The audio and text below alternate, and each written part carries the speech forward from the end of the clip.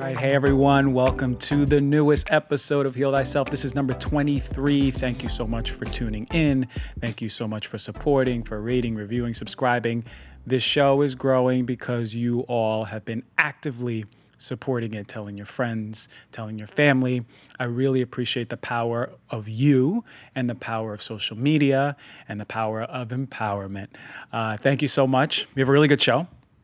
I'm going to do some good teaching points about some important stuff. Oh man, we're going to review a really good product out here, one of the hottest products in the health food industry. And we have a really good guest, again, a friend of mine who's going to be really teaching us some stuff that maybe we don't know and how to deal with things that maybe we don't need to know we are dealing with. Who knows? We'll dive in. Let's jump in right into our knowledge bomb.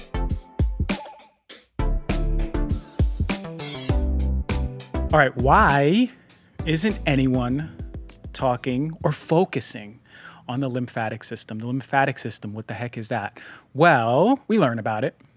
We learn about it in school. We learn about it in med school for sure. But we don't really have a good grip on it.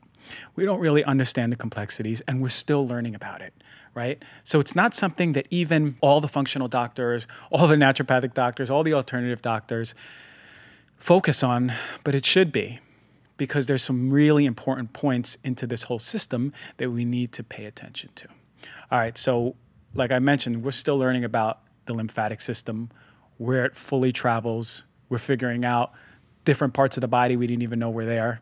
But what it is basically our own sewage system, right? You know how, remember when you were in school and there was a poster and you saw how the blood vessels travel across the body and you're like, wow, that's a really crazy network, huh? Well, very similarly, we have the lymphatic system, which is a system like that travels. It's a network throughout the body, right? It's basically a roadway, just like the vascular system. Only this is a little different, right? So you have a series of tissues and organs also working with this, like the vascular system. But what happens is that this is more of, as I mentioned, a sewerage system, right? So think about your community and you have an whole underground sewage system. It's like that, right? It's supposed to clean out our body. It has very particular functions, which I'm going to go into, but we need to pay close attention to how we optimize this, because if this is sluggish and this ain't working, you better believe that's going to manifest in your body. So some of the organs associated with the lymphatic system are tonsils, adenoids, spleen, thymus, appendix. We have these patches, even our intestines, that are closely associated. So these are also key players in our immune system. So you have to understand, if this sewage system is backed up, it ain't functioning right, our immune system is going to suffer too. So it's not only detoxifying, getting rid of crap in our body, but it's also the function of our immunity. Now, I just mentioned some of the organs, which is, I'm always reluctant to hear when a kid has to take out their tonsils or adenoids, instead of really addressing why they're growing, right? Because if you address why they're growing oversized or enlarged, then you remove that, optimize the child, because it's using children, then you don't have to take the tonsils out. I'm very reluctant for any surgeries, to be honest, unless it's really absolutely necessary. So if your doctor's saying, okay, well, their tonsils have been growing for the past 4 months and there's a lot of issues and they're not going down, let's just remove them. You got to remember, every organ has a very particular function, even if we don't understand it fully. So what happens is this fluid, this lymph begins, it comes out of the blood vessels, the capillaries, and we have proteins, minerals, nutrients, substances. This is traveling and providing nutrients to these tissues, but guess what it's really doing? It's taking these damaged cells, these cancer cells, foreign particles like bacteria, viruses, that have entered the tissue, and it drains them out, it cleans them out, right? It brings them to these lymph nodes, which I'm going to get into, that are strategically placed throughout the body, right? We have lymph nodes. Do you know, how about when you're sick? You ever feel your neck and you go, what is this? This is growing? What is it? This is a little thing that I have. Oh my God, I must be sick. Well, that's your lymph nodes. You have lymph nodes in your neck. You have them under your arms. You have them in your pelvis. They're really concentrated there. That's superficially, but they're also really deep. They're around some of the organs. So These glands are checkpoints, right? They take these they filter these cancer cells, the foreign particles, these damaged cells. They have white blood cells that help fight and eat up all of these bugs that are traveling, right? So they're immunity checkpoints. You can think about that. So you know that when you're sick, right, and you're feeling on your neck or your collarbone and you have a swollen lymph node, that means your infection is being cleared and your body's working to clear it, right? So that's why they swell, right? There's a recruitment of more and more white blood cells to start killing up these bugs. So really impressive stuff, such intelligent design in the body. But these lymph nodes can also swell because of inflammation, because of cancer. So when I tell people, women in particular, to do breast exams, you have to check your breast tissue, make sure you're going around the borders, collarbone, under, all the way to the sternum, but always check under your arm. Always, because remember I said it's not just infection, it's inflammation and cancer too. So when you do your breast check monthly, which every woman listening to the show should pick a day and do, then make sure you're checking under your arms too, okay? So this system needs to run smoothly, as you can imagine. You don't want your town's sewage system to be backed up because you're going to suffer. What happens is when this is backed up, here are some manifestations. You have a blockage, right? And then you have something called lymphedema. You usually see this in folks who get infections or traumas or surgeries. For example, in breast cancer, when they get lymph nodes removed, many of you may not have seen when the individual's arm starts swelling up, and that's because there's a blockage into that sewer system, right? So really important. Anyone who has a trauma or a surgery or infection and is experiencing that swelling, to be sure to always do exercise and yoga. There's good data out there, especially the power of exercise and yoga to help reduce that swelling. I have a patient who has kept her swelling under control since her surgery just by doing exercise and yoga. It's pretty impressive stuff. So what else swells it up? Infections. You, as I mentioned, swollen lymph nodes, but cancers too. You ever hear of lymphoma? That's where it's coming from, all right? That's where it's attacking that system. So how do we know our lymphatic system is sluggish? As I remember I said that your sewage system of your community, how do you know that your body sewage system is sluggish? Well, what happens is you start getting persistent infections. You're always going to have those swollen lymph nodes, so your body's continuously fighting and fighting and fighting. Fatigue, inflammation, sluggishness, puffiness, headaches, brain fog. I mean, all of these really generalized symptoms that could be something completely different, right? It could be hypothyroid, for example. But still, pay attention if you're continuously and chronically feeling these generalized symptoms that are reducing your value, your way of life, right? Your quality of life. The more chronically ill you are, the more that you're going to be experiencing these symptoms, right? So if you're continuously puffy and inflamed and sluggish and fatigued, having headaches and brain fog, it might be something that you need to pay close attention to when it comes to your lymphatic system, all right? How the heck do you support the lymphatic system? All right, remember, this show is educational. I'm not here to give medical advice. That's my other profession as a doctor. So I won't be prescribing any herbs, prescribing any nutraceuticals. I will mention, but always, as a disclaimer, talk to your practitioner before you do anything on the show, because I can't have responsibility for something that happens, right? You got to ask your practitioner to make sure that it is safe and effective.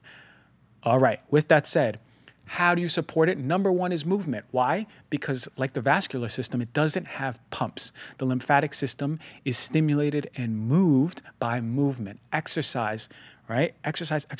So just literally walking, the compression of your muscles is starting to move that lymphatic fluid. Walking, exercising, running, sprinting, I don't care what you do, but movement always should be in the forefront of your mind. And this is just basic, core, fundamental health stuff, okay? Breathing, deep diaphragmatic breathing. That facilitates movement of the lymph. So if you're sitting at home, you ain't moving. If you're sitting at home and you ain't breathing, you better believe your lymphatic system is becoming backed up, stagnant, and clogged up. So make sure, alongside movement, you practice, do it now. You practice deep breathing. Breathe in, hold, and then breathe out, right? Put your body in a parasympathetic mode. Do that 10 times.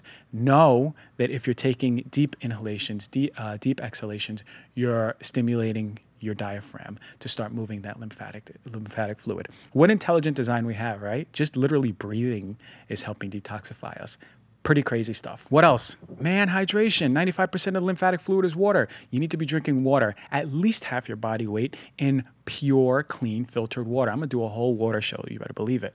But pay close attention to the water you're drinking. If you're drinking plastic water, you're already feeding your body some very potent toxins. Don't be drinking from plastic bottles. You already know. I hope at this point it's common knowledge. Get yourself a high quality water filter, which I do talk about throughout social media. I do vouch for many other companies that do really good quality water filtration. All right. So always keep hydrated. This is, again, basic stuff, but now you have reasoning, right? You understand why conceptually this is helping you. All right. What else? Environmental personal care products. I mean, I love environmental medicine. This stuff can be very toxic. We know that it's not directly going straight into the lymphatic system. It's being detoxified in the liver.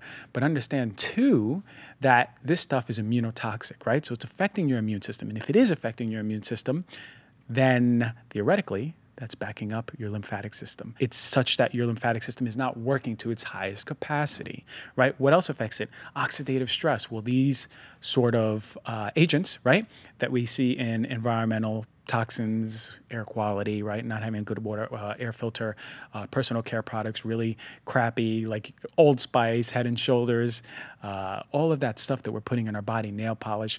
That stuff, again, as I said, is immunotoxic, but it also causes oxidative stress to the system. So this is the importance of plant-based antioxidants. Man, I am going in circles all the time in every show for a reason, because I am building the fundamentals and helping you all. Plant-based antioxidants have phytonutrients that help negate the oxidation that you're getting throughout life. That is strengthening and supporting your lymphatic system. Very important. What else? Dry brushing. I do that. I do dry brushing in the morning. You have a dry brush. You can get it online for like $4 or $5, and you run this brush across your body or through your body, and making sure that it is all going towards your heart, right? Because that is pretty much right under your collarbone is where all of this lymphatic fluid is draining into the heart. So make sure that you're wherever in your body you're running the brush is aiming towards your heart. And don't do it too hard, right? You want to do it nice and softly. Dry brushing is awesome. I've seen people actually reduce swelling in their limbs from dry brushing, just dry brushing. So it's powerful, it's therapeutic. Yeah, and everyone should be doing it as part of their morning routine. It's part of my morning routine. Before I get in the shower, I do it. Digestion. I mean, I feel like, I don't care if it's lymphatic system, your venous system, I don't care if it's your endocrine system, nervous system, everything is really coming back to the digestive health. If your digestion is shitty, you better believe your lymphatic system is going to be shitty. And they're closely related, right? Because when you ingest fats or fat-soluble vitamins, they are coming into contact with the villi, and the villi is sucking them up and bringing them into the lymphatic system. And that's part of what the lymphatic system's function is. So what affects these villi, these finger-like projections? Celiac disease, SIBO, some medications, Crohn's disease, digestive infections, food intolerances. So this is why it's important to, if you have no other idea how to work on your health, no other idea, you're not getting direction from your doctor, you're not getting direction from your acupuncturist, from your psychotherapist, Google, whatever you're choosing to look, focus on your digestive system. If you have nowhere to go, first focus on your digestive system and then go from there. All right? Rebounder. Some people actually have these little trampolines that they go in the morning and they jump for maybe 10, 15 minutes. But actually that does help stimulate that lymphatic movement, right? You can do that instead of dry brushing, or you can dry brush, or you can do both, whatever. And there are herbs that have been shown to support, cleanse the lymphatic system, but I'm not going to talk about them. You talk about that with your doctor, okay? Or look online and then talk about it with your doctor. But yeah, there are some that do help support it. So look, this is basic stuff, right? But the importance of the lymphatic system, we don't even know completely. It's not stressed. We learn about it in medical school, but not the way we do other stuff. It's sort of a mystery. We're still learning about it. So why not take these very, very simple interventions, right? Like exercise, breathing, plant-based foods, antioxidants, right? Dry skin brushing, rebounder, optimizing your digestive system. Why not take these things and just implement them to know you're doing right by your sewage system. All right. So very easy stuff. I hope you all took something home from this. And yeah, I'm glad to be disseminating this stuff. Much love to you on this. All right, check this out. We're going into our product review, and I could not wait to do this one. I was up late doing some research. I called some companies in the morning, and let's go right into it. Product review.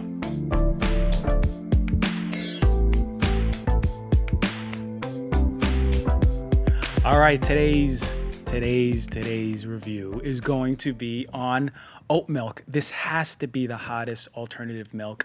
And you know what? In many ways, I'm proud that there are now more options away from dairy. I really don't know why dairy's even still in existence, because oats are booming right now. This oat milk craze is booming. And it's been for like maybe 2 years, especially last year. There was actually a $1.1 billion drop in 2018 for dairy, right, for milk versus the year before. And in 2018, nut milks went up by 1.6 billion. Okay, so over the last 5 years, non-dairy grew by 61%. And now the dairy industry is fighting feverishly for even these companies to take out the word milk, right? So they have a monopoly over the word milk because they're losing so much money.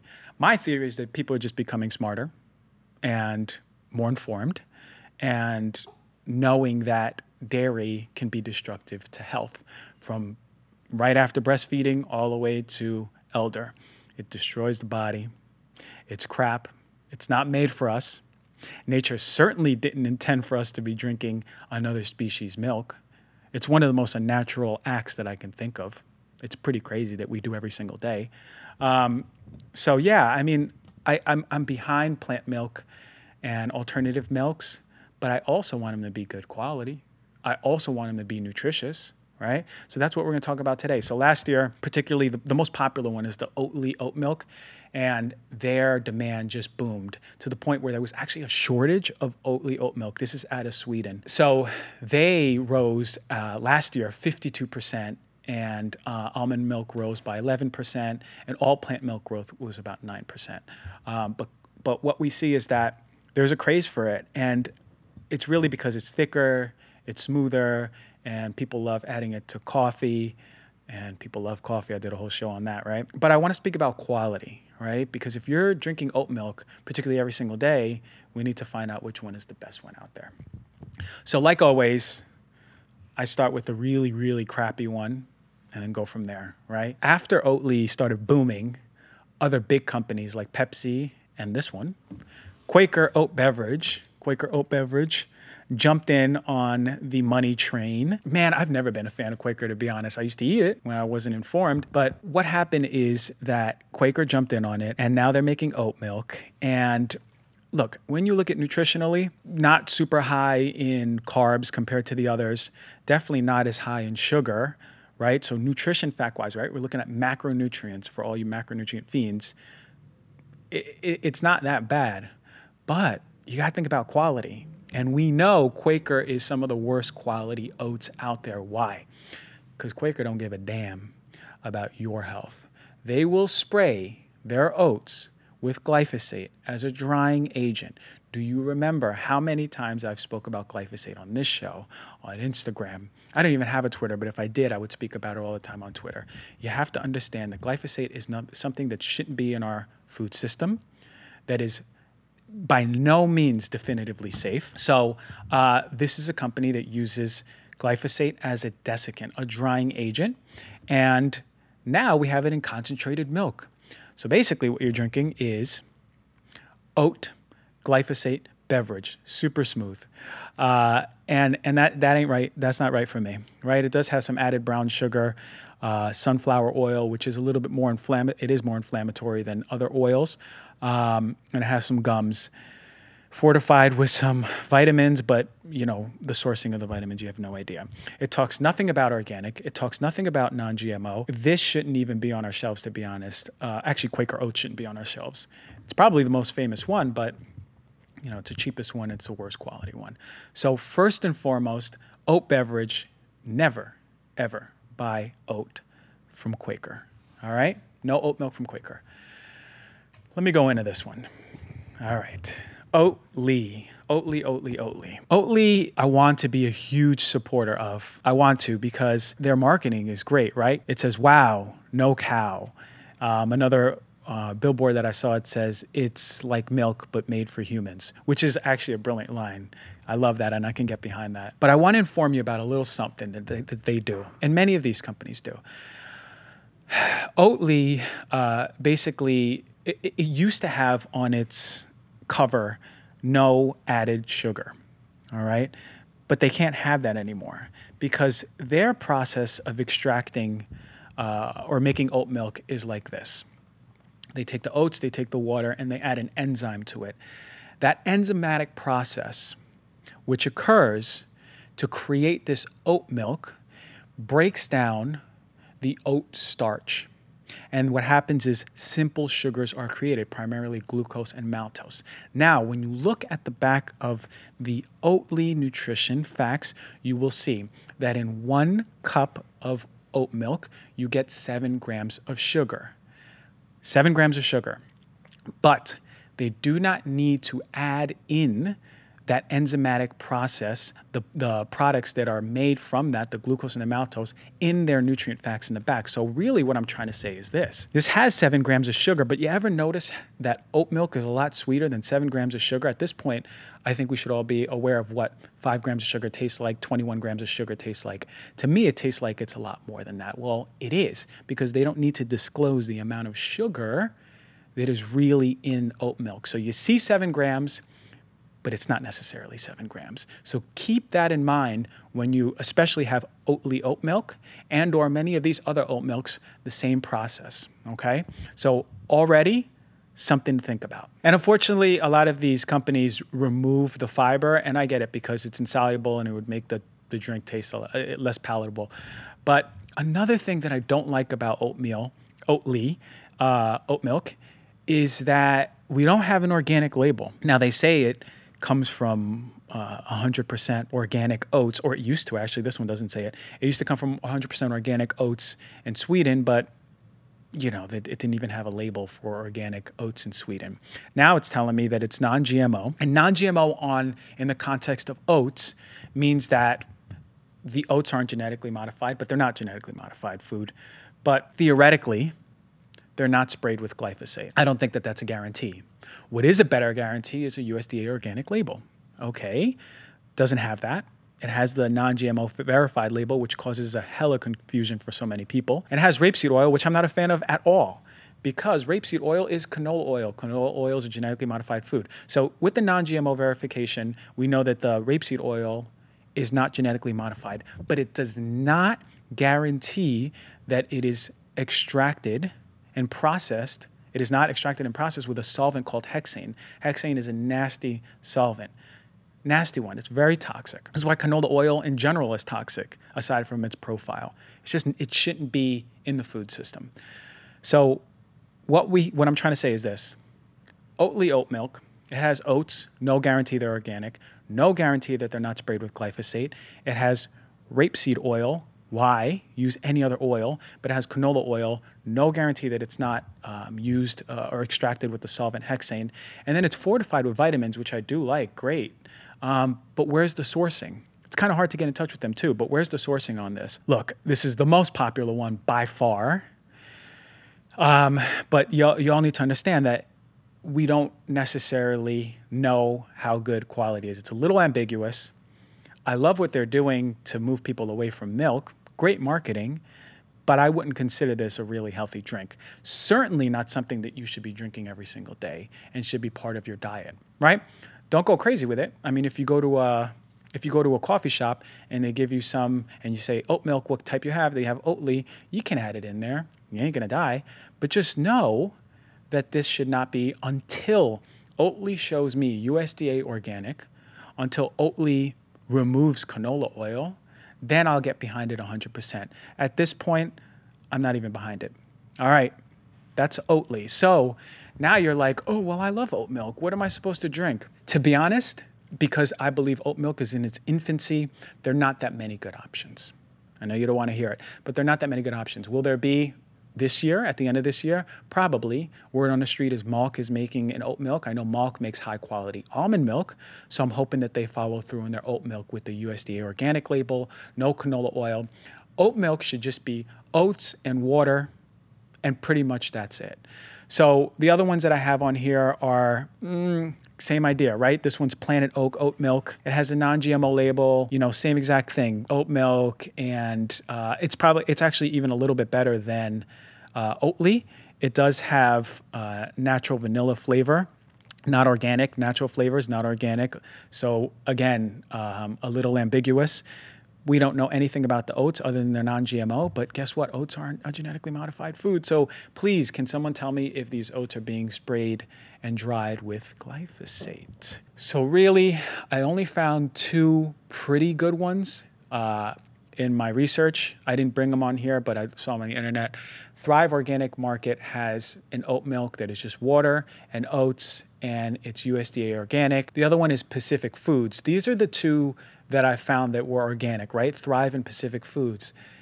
The trade-off is that they have more sugar. 13 grams of sugar for the Thrive, 17 grams of sugar for Pacific. That's a lot of sugar in one shot. So if you're gonna have oat milk, probably the best bet would be to have, let's say you have it in your coffee. You're not gonna be having a full cup, unless you're having a cup of oat milk with a side of coffee, but you're not going to be having a full cup. So I would actually go more with Pacific Foods or Thrive Market, because we know it's so important for me to know that the quality, right? There's no glyphosate in it, that it's not extracted with toxic solvents. I want to know that the quality of my oats are better. And with that sacrifice is the sugar part. But again, it shouldn't be something that you're using every single day. You're not having 2 cups of it a day. Khalifa Farms makes another one. They say they have non-GMO. Okay, nice thing is it's gluten-free. Oats are implicated a lot in cross-contamination. So if you have gluten or celiac disease, gluten intolerance or celiac disease, then pay close attention to what oat milk you're getting. So here's a take-home. You're shopping for oat milk. Here's what you got to look for.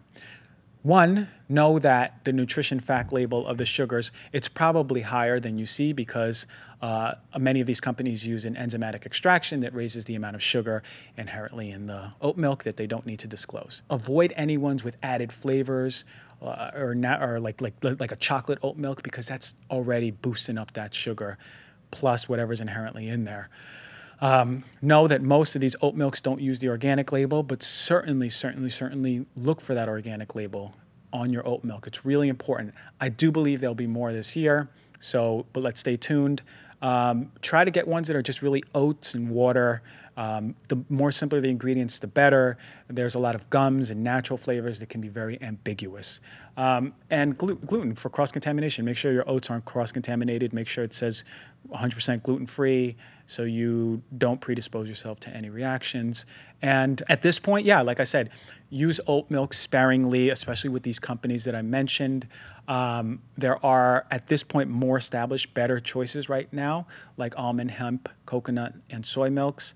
They have those organic and really clean ones out there. I did a whole show on them, so you can check that in one of the earlier episodes. So that's the final verdict on oat milk. If I made any of you mad, I'm sorry. If I made any of you sad, I'm sad too.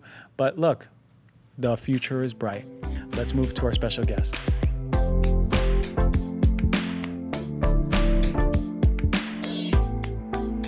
All right, everyone, today's special guest, I'm so excited to have him on. It's a personal friend of mine. His name's Dom Fraboni. He's a physical therapist. He just moved to LA from rural Minnesota, and he's gonna drop some knowledge bomb. He's a super interesting guy, super knowledgeable guy. You're all gonna learn a lot.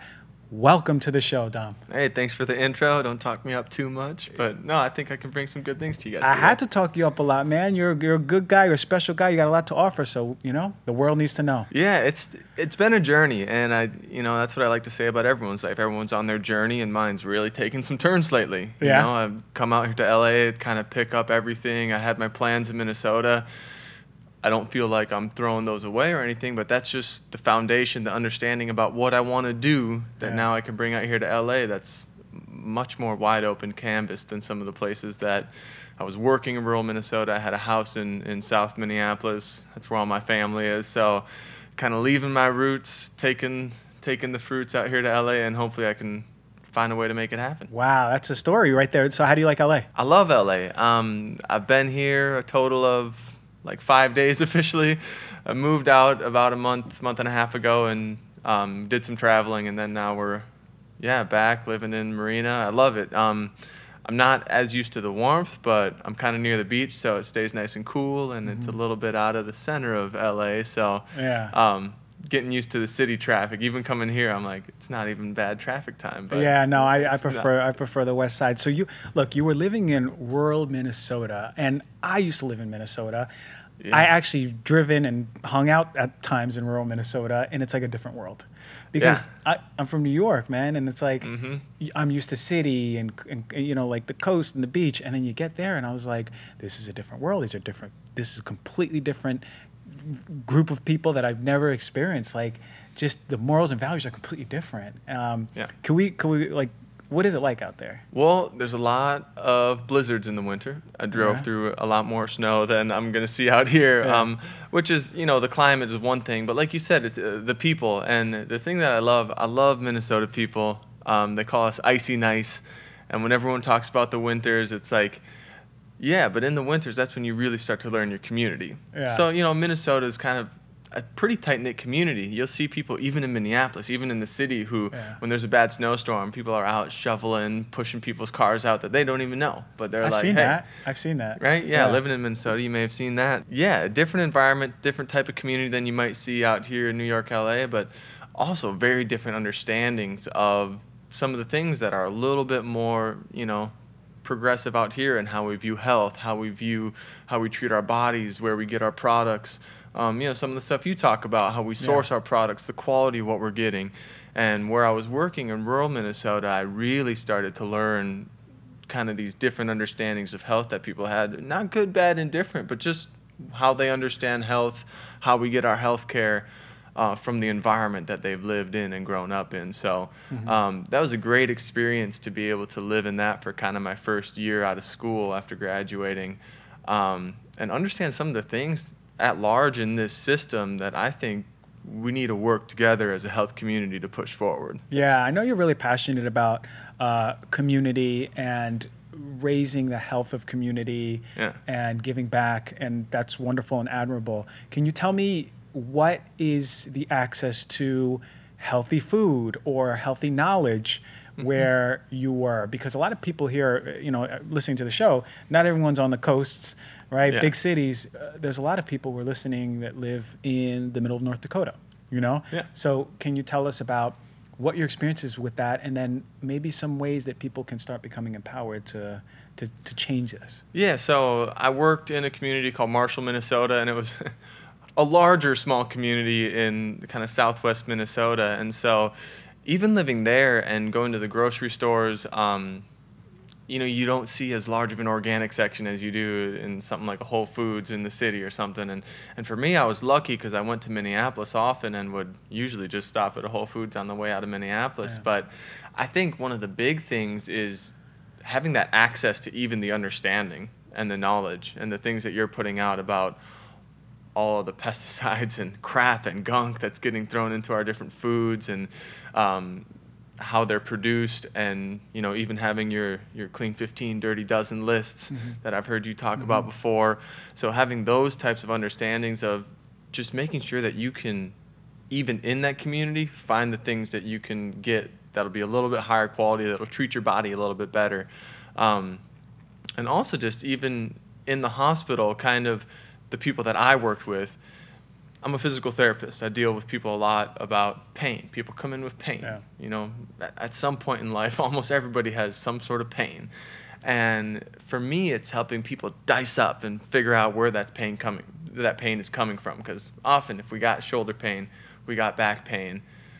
If we've had it for more than 6 months, more than a year or beyond, or if it's something that kind of goes away, comes back, goes away, comes back, that pain might not actually be coming from your shoulder or your back, which is a tough thing for some people to kind of wrap their head around. And we're never trying to tell people, oh, pain's up in your head, but our brain is ultimately the thing that perceives the pain and delivers it to us and gives us that perception of, ow, I'm hurting.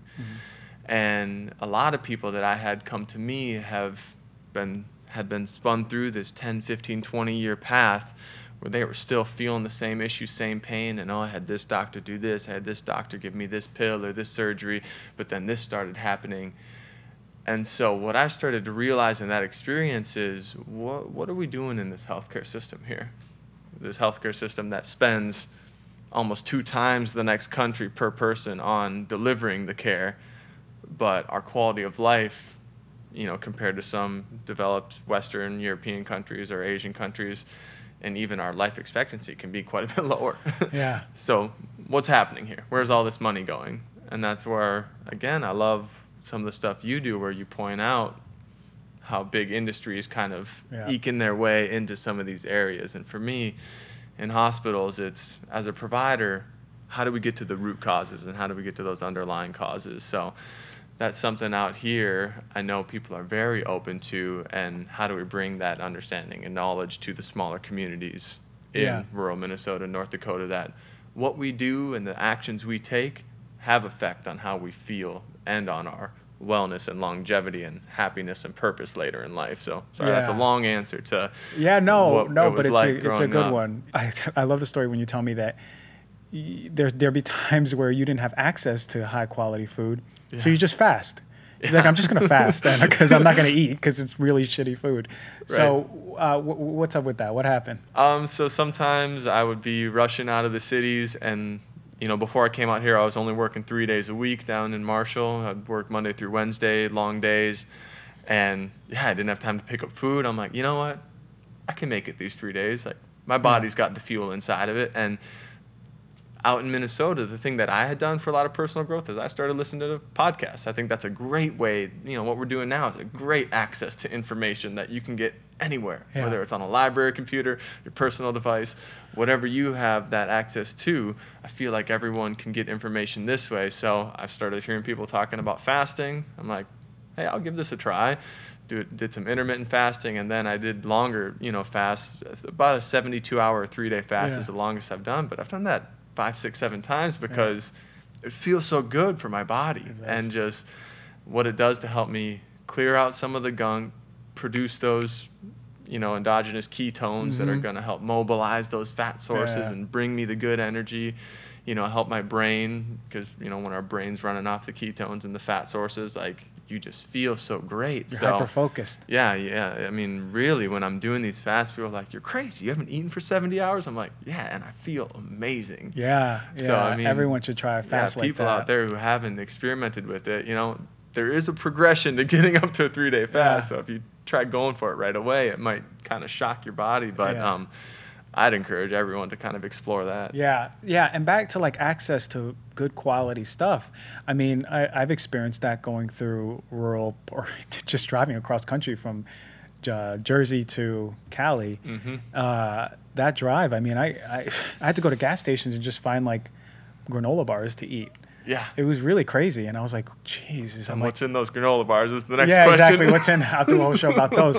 But understanding how spoiled we can be in these cities. So I think that there's different delivery services now that can really help these communities, right? I don't know if Thrive Market gets to those communities, but I think that's an option, right? But there's plenty of them, Yeah, so there's different ones. I started using a service called Imperfect Produce, or Crowd Cow is a great one if you eat meats or are looking for different meat products that you can literally see the family that raised the cow that sends you the meat, and so you kind of know where that source, where that quality is coming from, and they're starting to expand out to more communities in smaller areas or more rural areas. So again, they're generally the last places that start to get these services because they need to scale and get into bigger communities before they can do that. But it's a good thing to look for. Like you said, Thrive is huge, and you can get fairly good and high quality products for a decent price. So. Yeah, that's good stuff to hear. Now, you just spoke about pain a little bit, and I remember you told me a really impressive story about this man who was basically, was he immobile? He was in so much pain that he could hardly move. I want you to talk about the power of what we can do with mind, body, breath, everything when it comes to pain and maybe even other things that we experience. Yeah, so and this story hit home a little bit because this man, rural Minnesota, he got in a snowmobile accident, right? He had broken collarbone and broken pelvis in about 50 different places. I know, fractures of some sort just all over his pelvis. And the occupational therapist was walking out of the room, and I was walking in. She's like, good luck. I couldn't even get him to roll over in bed. He's in so much pain, and he's not taking pain meds. I'm like, oh, why is he not taking pain meds? And they said, well, he has history with drug abuse. Yeah. I mean, he used to be an addict, and he keeps telling the nurses he doesn't want pain meds. And this, gets into another talk about how we're in this opioid crisis, and people are continuing to use opioids. I just saw something come out that said for the first time it might actually reduce the number of doses or deaths from this year to last year. But they're still kind of tabulating that, so that's exciting to see. We may actually be turning that around a little bit. But, I had 2 uncles who passed away who struggled with drug and alcohol addiction throughout their entire lives, and, fairly direct causes of their deaths. And this man just sat there and talked to me. He said, the nurses keep trying to push pain pills in my IV because they say I need to get moving, and I'm in so much pain. And he said, you're a PT? I'm sorry, I'm not going to move with you. I said, that's all right, man. Just sit here and breathe, because I got an idea. And I got in a real bad car accident and started doing breath work to overcome some of the pains and anxieties that I had after that car accident. And I kind of talked him through what we're going to do. We did some pretty intense breath rounds. If people know who Wim Hof is, I kind of modeled it after his, just to help you dive deep into your ability to push your acid-base blood buffer to one side of the scale, to calm down your nervous system. It does a lot of things in our pain centers in our brain, which, to get really sciencey, the para-aqueductal gray, it's kind of our own opioid center that has a descending pain inhibition pathway. And if you really dive deep into your breath work, you can start taking advantage of some of these things that are a part of our autonomic nervous system, which throughout all of we don't health control. History, we've been taught we don't control this. Oh, yeah. And it's, so I did some breath sets with him, and I sat there, and after the first round, I'm like, how do you feel? Because I always kind of love to see people's realization once they do some breath work, and then they get into their body a little bit, and he's like, I don't feel my pelvis right now. And he almost whispered it to me because he was in so much pain just before that. And I'm like, want to try moving? Yeah. He's like, yeah. And so we, once he started moving, then boom, he consciously snaps back to the pain he's feeling. Sure. So then I say, all right, let's do some breathing while we're doing it. We moved, sat to the edge of the bed, did another breath set while he was sitting, and then stood him up and just had him lightly try to march his heels up and down. And then that's all we got done that day. But it empowered him to find that ability within himself. Yeah. And for me, and I try not to be frustrated at providers specifically, because I think I've learned that we more so live in a system that pushes these quick fixes of medicine, that only gives us 3 minutes to be in a room with a patient at a time. What else are we going to do other than write them a prescription? Yeah. Especially when that's what's reimbursed for. Are we Yeah. going to tell them to go to a wellness session or a holistic, person that costs hundreds of dollars? Yeah. That's a real tough thing to push on somebody when they want the quick fix, they want their pain gone now. So again, a little bit of long story, but I love that you brought that up, because that's one patient that I'll take with me forever as an experience that showed me the power of breath, that I could bring somebody.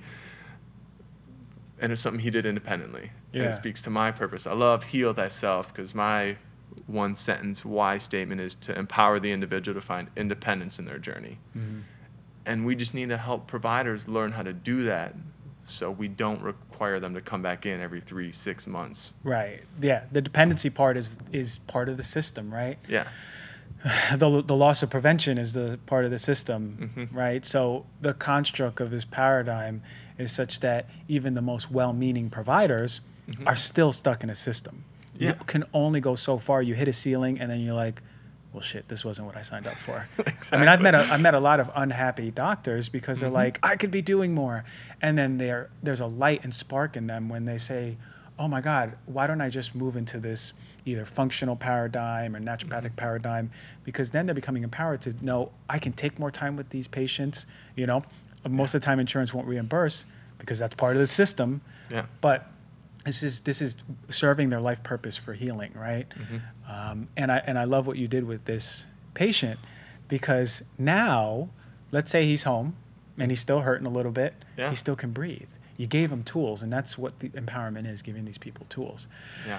So breathwork has served him well. What about you? You mentioned you got into an accident. You had some anxieties. How can people who are listening learn what they can do with this Wim Hof breathing? What is Wim Hof breathing in any way? So Wim Hof is this really cool, interesting. There's a documentary. There's a documentary on him. There's all sorts of videos on YouTube. If you go to the WimHofMethod.com, you can figure out anything about his techniques. He's got a free app now too, but he basically created this breath technique, and he doesn't even take credit for it. He's like, I didn't create it. I sell air and ice. Because his thing is breath technique, ice training, and mindfulness, consciousness about the body as you're doing these things. And his thing is you can completely tap into all these autonomic processes. You can, he's been on record with 12 people that he trained for 4 days. They've been able to suppress endotoxins that get put into their blood that are supposed to, cause like fever and diarrhea, and they just breathe on through it. And what they've done on the blood test is that they've upregulated their T regulatory cells, which are your natural killers. So in your immune system, you have all these T cells that are like waiting for something new to pop into the system, and then they latch onto it, figure out how to kill it, and take care of it. And if I got the science wrong, you can correct me on that. I just did a whole show on the lymphatic system, so we yeah. talked a little bit about immune cells too. So he's like, you can upregulate your T cells, you can improve your lymphatics. Every time we breathe and pump, we're pumping all these huge lymphatics in our groin, under our ribs, in our shoulders. So, that's the breath work is a big part of his thing. And for me, what it helped me do is calm my mind. I had never been able to meditate, or whatever people consider meditation, before I got into this breath technique, and I started having these experiences where I would just do one of these techniques and you almost wake up from it, because you're able to calm and shut off your mind so much to the point that you lose this perception of time and space, and you can just sit in this peace for a while. And I was having different kind of night terrors or just anxieties that would come up about the accident I had, and it would make my neck pain, worse from the whiplash from the accident. And I was having some different post-concussive symptoms for about 6 to 8 months after that. And it was the breath work that really just helped me. Even in the middle of the day, I would do my 3 breath reset, where I would just, deep breath in the nose for about a 2 count, and then just long exhale with like a 2-second hold at the end. Because that's where you tip in your autonomic nervous system from sympathetic, which is our fight and our flight, where our ears are in our shoulders, we're ready to either fight, flee, or faint, to the rest and digest, which is our parasympathetic, and that's where the long exhale is good. So, it helped me balance some of these stresses that were just kind of thrown into my life and figure out a way to overcome that. And that's where breath work has been such a big thing to bring to my patients, because to some extent I've been okay sharing some of my own story with people, especially if they're open to it, or if I feel like that helps them on their journey. And as a provider, you always need to dance the line of what's personal, what's professional. So that's where I've tried to bring people that breath work. I do cold training like the Wim Hof method myself, because I was in Minnesota, so I had plenty of snow to take advantage of. But again, controlling your pain, controlling your anxieties, finding ways to do that yourself. If you give someone a tool to do that in a half an hour or an hour session, they're going to come back for more. They're going to want to find ways to advance their own wellness independently, because not a lot of providers do that. No, not at all. Not at all. And that's the whole empowerment piece. Right on. I remember thinking about Wim Hof, and I went back to New Jersey, and there was a bunch of snow this past winter. And I was visiting my dad, and for maybe 15 minutes I was out there barefoot walking in the snow, and I remember him, he's like, Chris, get back in here, you're crazy. He goes, you're gonna get sick. And I was like, actually, I'm strengthening my system. But I've always found this guy Wim Hof incredible. I saw the documentary. Didn't he climb up Mount Everest, or in part shorts of it and boots? In shorts and boots? Yeah. That's incredible. It's insane. And he's run a marathon above the Arctic Circle in shorts and boots, and a marathon in the desert with no water, and 26.2 miles without drinking water in a desert. It's Whoa. like, okay, what's this guy doing that we're not tapping into? And of course, he's done it his whole life, and but it's just pretty incredible. Yeah, it's incredible because he is a testament to the capacity of our own system and our own innate intelligence in healing as well as resilience. Yeah. Right? And we just need to tap into it, right? And empower ourselves. I love what you said about it, resilience, where, it's a word that gets thrown around. Oh, resilience, grit, whatever. What does that mean? And I think that I like to talk about this thing that we're building here in America called the automatic life. And it's this automatic life of comfort, not ever having to go outside of our zone, going from our humidity-controlled 72-degree home into a car that has been preheated or, pre-warmed or cooled to the setting that we want it to. And we're never challenging our system to adapt. And so that's, again, our system, our brain, our muscles. I think they all adapt on this progressive overload or underload scale that is a spectrum, and what everybody can handle and how far they can push it at any given time. That's, to the individual, where maybe having a provider or somebody to get you started on that journey is a great way to do it. But one of my things is make yourself uncomfortable every day, whether it's emotionally, physically, spiritually, mentally, whatever. Challenge yourself a little bit every day. And there we will find growth. Yeah. I mean, how else are you going to grow? Right. You can't do it when you're stagnant. So, your bones hurt when they're growing, right? Yeah. Right? There's and that pain and discomfort. Exactly. So, all right. So, people who are listening, what is a physical discomfort that they can experience? Go outside, work out. What do you think? I mean, any sort of exercise or movement, especially if you're into lifting weights or doing yoga. The day afterwards, your body will be sore. Yeah. I tell people if the soreness, lasts for maybe 24 to 48 hours, that's normal. That's something that is called delayed onset muscle soreness. Yeah. When we push our body beyond the capacity that we're used to, we might feel that soreness. Wait for it to go away. You know what? Do it again. I bet you won't get as sore. Yeah, it's true. And then do it again, and then do it again. And then by the fifth or sixth time doing it, after a couple of weeks, you won't have any soreness anymore. Guess what you got to do now? Do it a little harder. Do it a little longer. So any sort of movement practice, discomfort, try going outside without a jacket when you think it's a little cold. Oof, that seems brutal for Right? me. I hate the cold, man. And while you do it, breathe. Yeah. Keep those shoulders down by your, away from your ears. Try to relax into that. Yeah. And like you said, when you were walking outside without your shoes on, actually, I'm improving my system right now. Knowing that it's doing something for you. It's funny because I moved into this new place and the gauge on the cold is the water temperature is so much colder than my old place. Oh, yeah. So I do that every morning. I do alternating contrast hydrotherapy, hot and cold, and I end in cold. In the beginning, I literally would be holding my breath and like either holding my breath or yelling because it's so cold. Yeah. But now I've actually worked into breathing, right? Calming down and being like, all right, I'm grateful for this really cold ass water, but I'm going to breathe through it. And now at this point, I'm just like, all right, now I just breathe normal because I feel the change. You build onto that, right? And Totally. It always blew me away, these people who are jumping into ice baths, because I haven't done that yet. Yeah, you But should. I hear a lot about it from people close to me who've done it. They're like, oh, it's an experience, And you basically lose your breath, right? It gets so cold, right? Yeah, it's a shock right away. In Minnesota, as soon as the ice would go out, I would go just wade out into the water, and you could still see the ice out there, and get down just about up to my throat, and just sit and breathe. And it's funny, I went to one Wim Hof course in Brooklyn, out in New York, actually. And it's funny what he says. He just said, "Love it. That pain, that's joy. Yeah. That's your body experiencing something new. Yeah. Let it feel it." Yeah, he's an eccentric man. Yeah, he's pretty crazy, but in the best of ways. So why are people jumping into these ice baths? Is it because it's strengthening their system? Is it a hormetic shock to the system or stress, and then they come out and everything's like?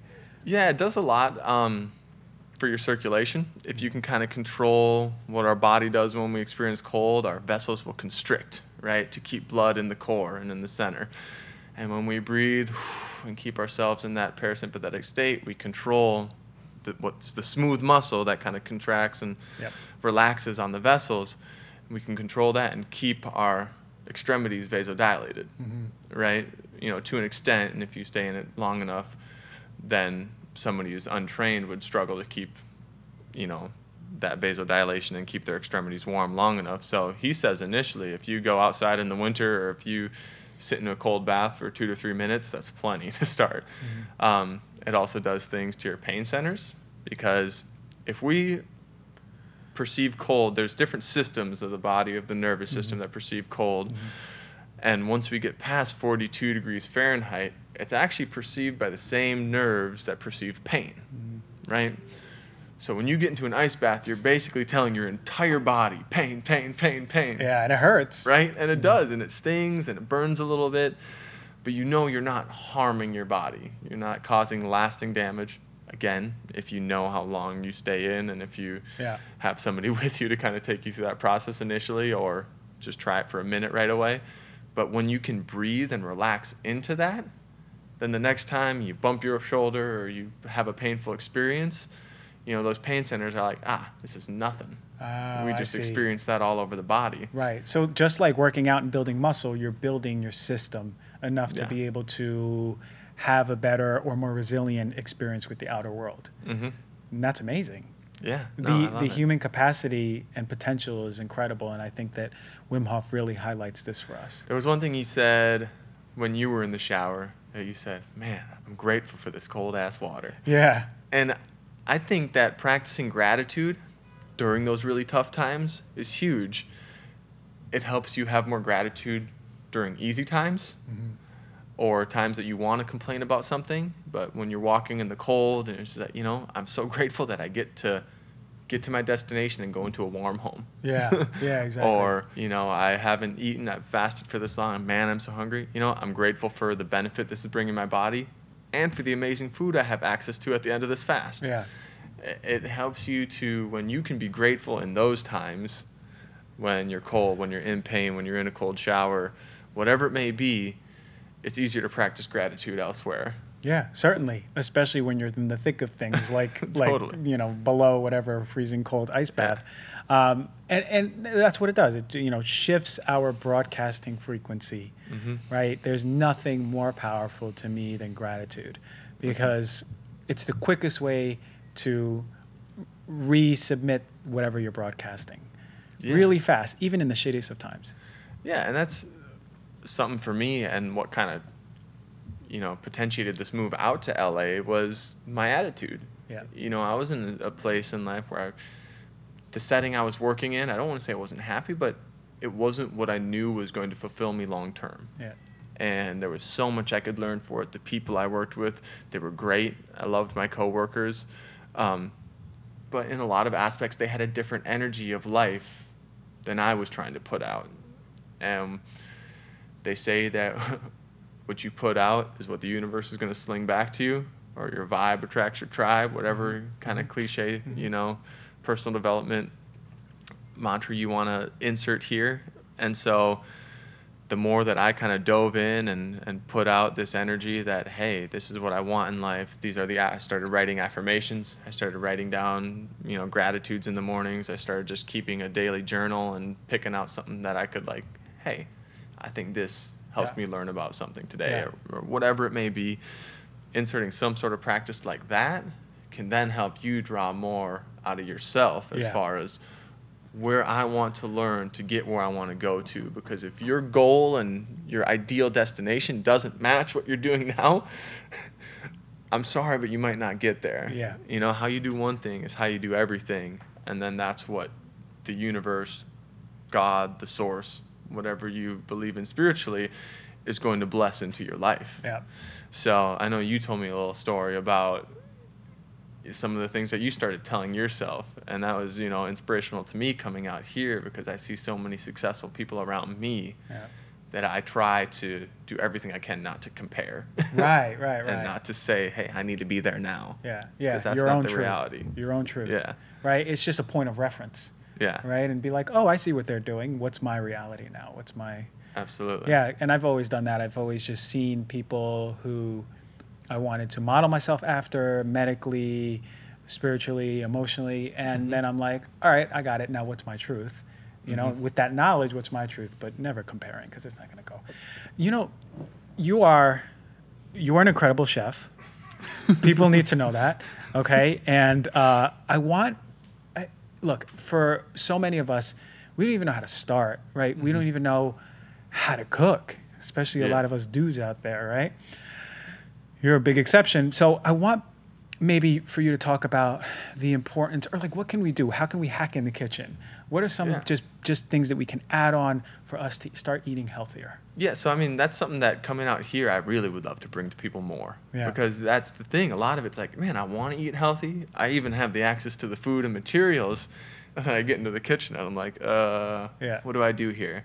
So something that I started doing when I got into this, you know, meal prep realm, where I wanted to prep the meals for the week, because I think that's one of the, if you've heard of Tim Ferriss's The 4-Hour Chef, you know, I think reading through his book, it makes it so digestible as to how you can make really great meals for the whole week in a short amount of time. And I think that's what everyone's looking for, because they're like, oh, it's so much easier to go pick up a salad from Sweet Green or do something where you can still get healthy options, but it might be a little bit heavier on the wallet. And I feel like there's something that's just fulfilling about preparing food for yourself and or others and sharing that with your body and with the people around you. It's intention, right? The energy behind it. So I would say find those few recipes that you can prepare in bulk. I love roasting vegetables. If you have any doubts about yourself, set the oven to 425, chop up some potatoes, beets, radishes, broccoli, cauliflower, whatever. I know you're big on cruciferous vegetables. I love them. I've got like my cruciferous vegetable drawer in my fridge at all times now. And set those in the oven for, you know, 20 minutes usually with a little oil on it, and then you'll have roasted vegetables for about 4 or 5 days. Perfect. Right? And that's like a very easy thing that once you do, you take them out, you taste them, you can season them with whatever you want as you're drizzling the olive oil, season, salt, pepper, you know, cayenne, whatever you want on them. So I would love to start doing that more for people, because again, it's the independence bit. And for the people who can't order their food in or order healthy food options, or, you know, don't have that in their budget, being able to prep like that during the week and take 2 hours on a Sunday to box up 5 lunches and 5 dinners, you know, then that saves so much time and headache throughout the week as to how can I eat healthy, and also prevent some of those, oh, I got fast food 3 times this week. Or, because I've been there. It's easy to go through the drive-through. It's easy to, quote unquote, fall off the wagon, which is also, you know, a saying I don't like, because I also think we need to be able to forgive ourselves in a lot of aspects, where it's easy for us to label good and bad foods. And it's easy for us to say, okay, ice cream's bad. You know what? I freaking love ice cream. Right. I see what you're saying. And I'm going to allow myself, if I'm at a birthday party and they're having cake and ice cream, heck yeah, give me a slice of cake and a little scoop of ice cream. I'm not going to feel bad about that. Right? I know it's not the most ideal thing to put in my body. However, I'm not going to let myself go back and have 3 pieces of cake and a half, you know, pint or a pint of ice cream. Opening the floodgates and, you know. And then the next day it's like, oh, I just had cake and ice cream yesterday. You know, maybe I can have pizza and a smoothie or a shake opening today. The floodgates, Right? And then you kind of tumble into this thing where before you know it, like, man, how do I get back to that good behavior that I had created? So almost allowing or planning in those, quote, what we've labeled as bad behaviors, to say, I'm going to allow my body and brain to experience this. Use it as a mindful exercise. What is my body feeling after I had that ice cream? What does my body feel after I had that pizza? I know that after I have certain foods, I have different presentations in my body now.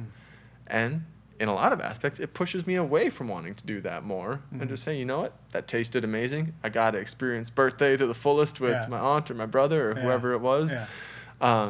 Next time I'll have even a smaller piece. Really important to be mindful about how food's making you feel. It's a lot of people are like, they don't even know until they do a food journal, and then they do the food journals, they're like, well, now that I realize every time I eat broccoli, my stomach is just killing me. You know, maybe we need to change the way you eat broccoli or how much of it you eat. So, all right, roasted vegetables in the fridge, that can last them 5 days or so, right? You can just pick at it, add it in there.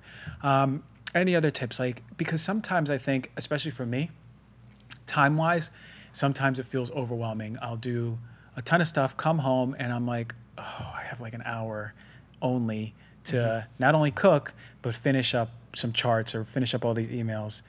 Like, what are some things that maybe, aside from the roasting vegetables, that you could come into mind that we can maybe start doing? Man, you're testing me here. I'd say smoothies are huge. Okay. I love prepping and then storing smoothies. Okay. I mean, you can fill a Ninja blender with all sorts of good things. I love making sure I get some kale or something in there, get some good fats like some avocado, some ground like chia or flax powder, although it's not the greatest source of omegas. I mean, You still get them in there? You might get some in there. Finding a good base like an almond milk or even water. If you haven't seen his reviews on almond milk and one that's coming out on oat milk. The oat milk is coming out too, so we'll see. Right on. So, you know, add your good base in there. And so you can make these smoothies that in one little cup has just about all your micronutrients for the day.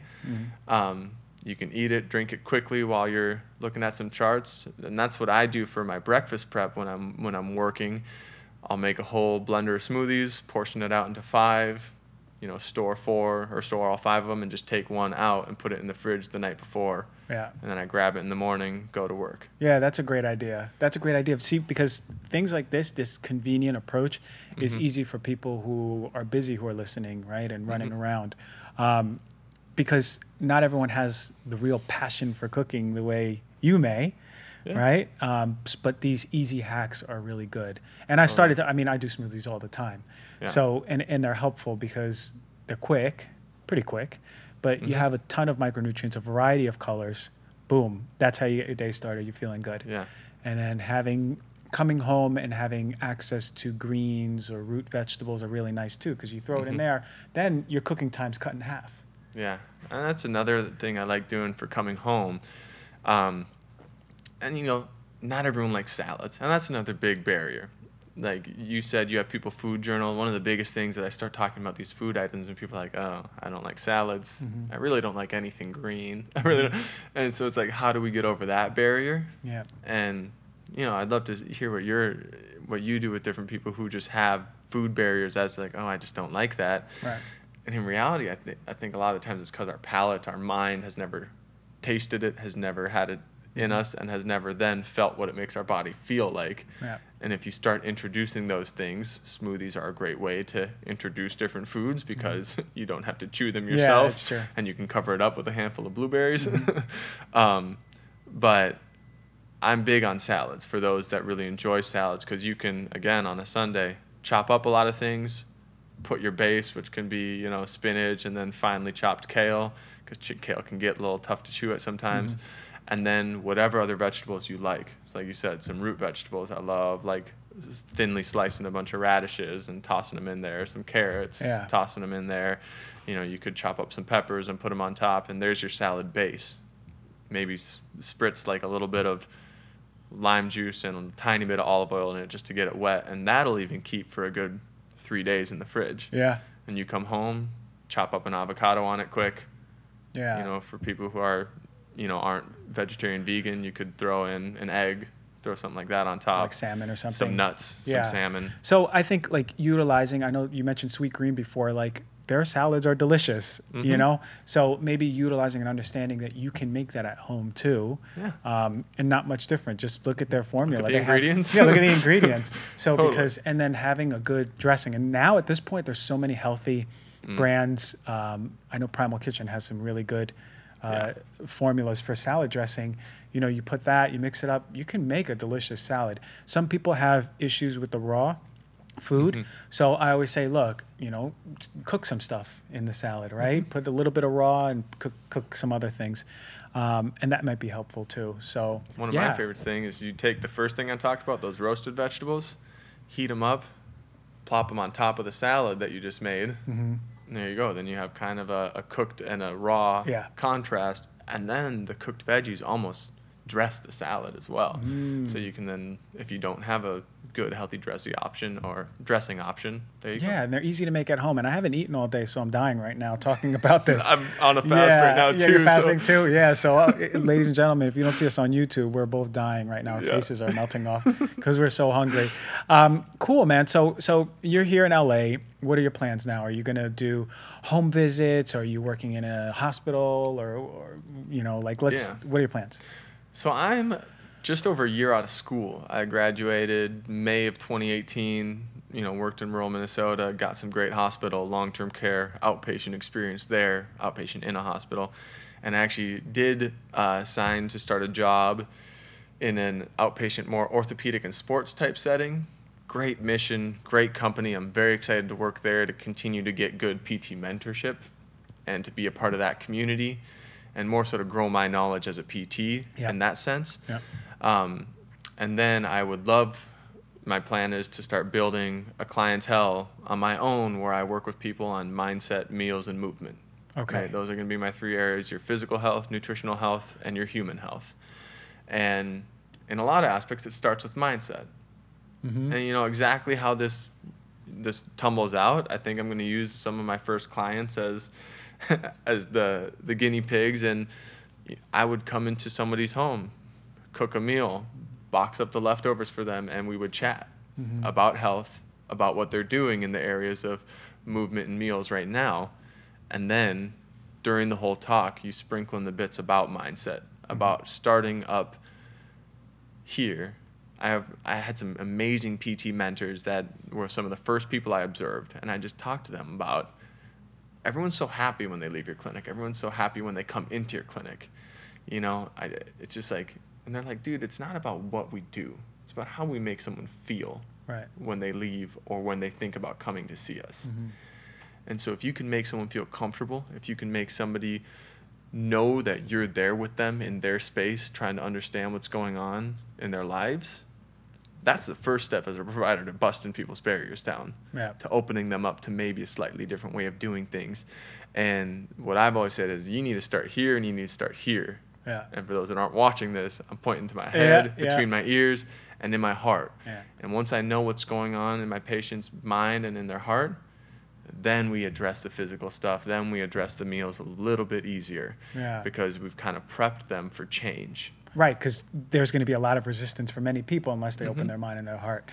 This you see how conventionally we skip 3 steps, right? And we just go straight to the physical and we go, oh, well, here, take this and go home.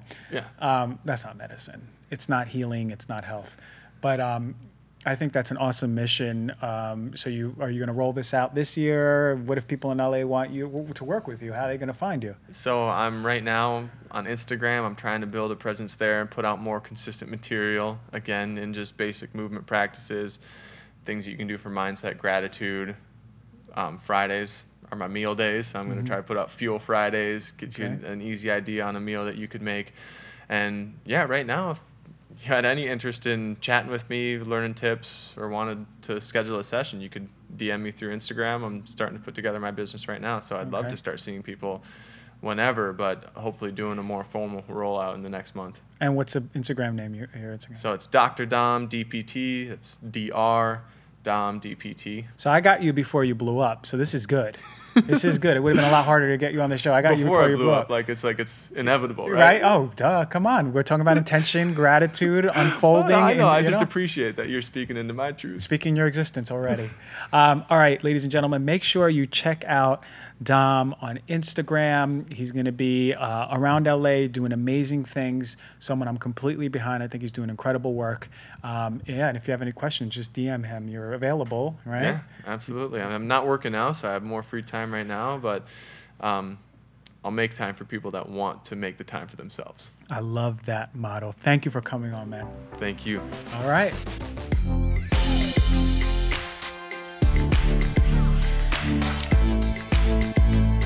All right, ladies and gentlemen, viewers, listeners, thank you for tuning in. That was an amazing interview. I hope you're all empowered. I hope you learned some stuff. I hope this whole show taught you how to be more empowered. Be careful with your oat milks. You know the lymphatic system. Move, eat better, meal prep, pain, breathing, mindfulness. That was a show and a half. I'll see you next week.